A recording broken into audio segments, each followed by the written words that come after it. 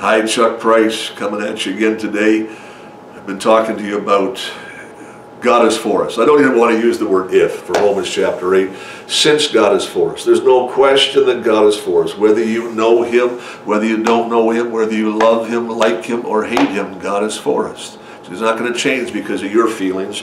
God's all about you. Understand that. So I wanted to bring to you these thoughts, these points. I wanted to bring to your attention these thoughts. And so let's just get into it. Romans chapter 8, if you have your Bible, we're looking at Romans chapter 8. Let's just take the whole chapter and just see what God's been speaking to us about. So my first thought to you today is God is for us because He's given us His Son.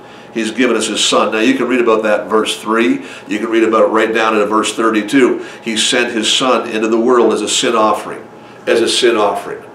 All right, think about that. Christmas time. He sent His Son. We celebrate the advent of Christ. All right, He sent His Son. He sent His Son as a sin offering for you and I.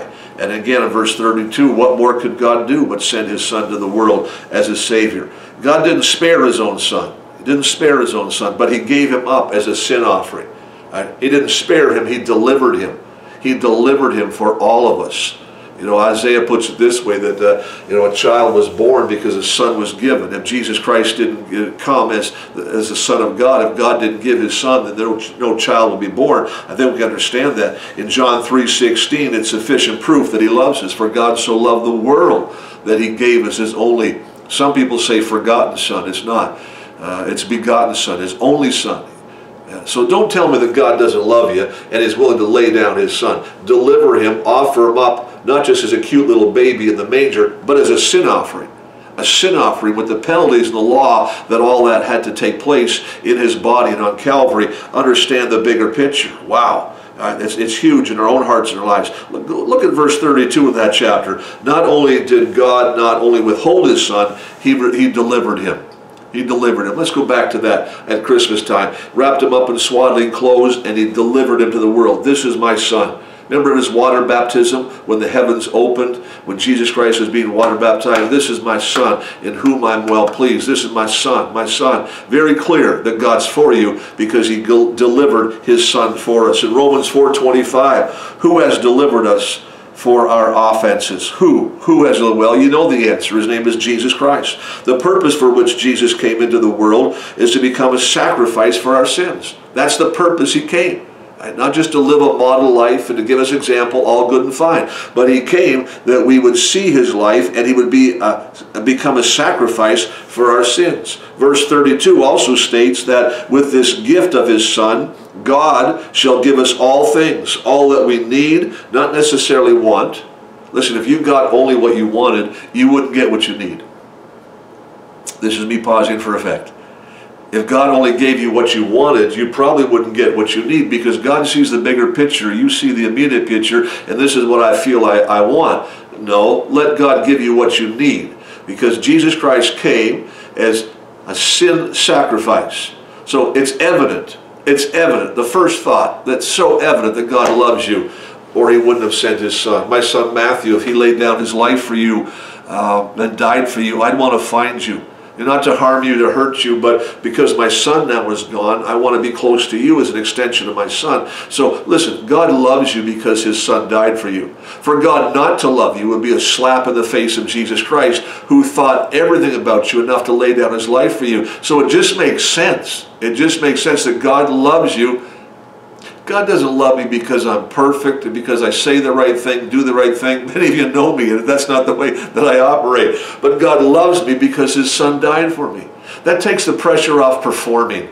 That takes the pressure off you and I to be, to act, to pretend. We just need to live for Jesus Christ, knowing that God loves us in our weaknesses, in our strengths, in our insecurities, things we're good at, things we're not good at, times where we say things that God loves us because His Son died for us. It's proof that God is for us because He sent His Son to die for us, and I rejoice in that fact. The second thought I want to bring to your attention is that God is for us because He settled the issue of sin. See, wow, yeah, He settled the issue of sin. It's there. Verses 1 to 3, Romans 8, verses 33, 34, we're told that through the gift, the sacrifice, the resurrection, the intercession of Jesus Christ, the question of sin has been settled. I don't have to sin. It's my choice. It's my choice to live for Jesus or to sin. It's my choice. I don't have to sin. Sometimes you just need to tell your body, you don't have to do this. You just need to tell your soul, you don't have to do this. You don't have to do this. It's been settled. The issue's been settled. That's why, who shall charge us?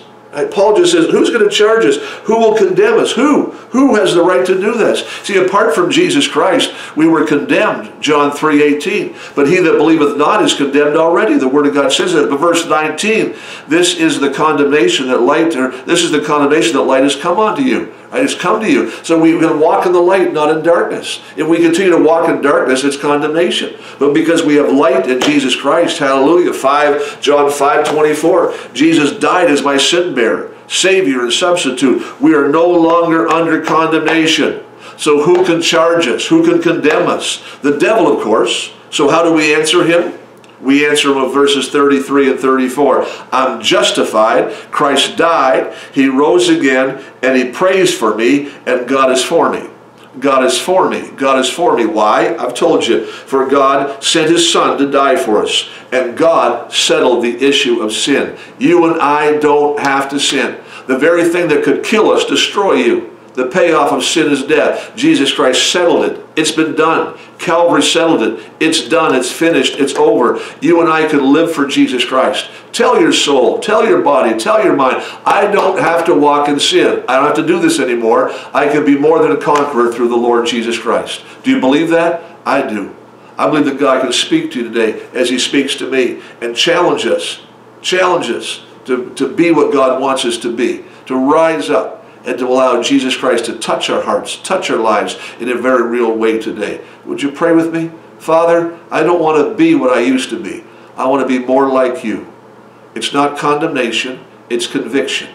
I pray conviction over my life. I welcome conviction. Father, I accept the fact that Jesus Christ loves me. The mystery isn't that I love Jesus. That just makes sense. The mystery to me has always been that Jesus Christ, he loves me. And he settled the issue of sin. So today, I settle the issue of sin also. In Jesus' name I'd ask him. Amen.